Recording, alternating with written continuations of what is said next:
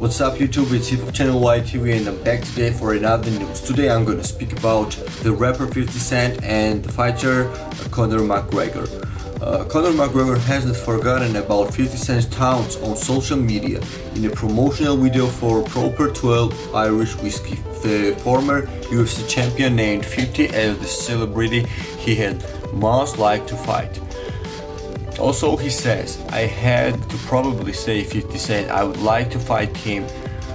Throughout the course of the Floyd Mayweather build-up, I used him as a tool, a promotional tool on the free. Also, I know he was linked to Floyd, so I tied him into the situation and he responded big time. And we capitalized on that audience, so I was very happy with that and thankful. But then after that he began a little tirade against me on social media, particularly Instagram, where he had made these memes about me constantly. Although many of 50 Cent's past Instagram posts about McGregor have since been deleted, his reactions to the controversial fighter's loss to UFC lightweight champion Khabib Nurmagomedov remain on Twitter.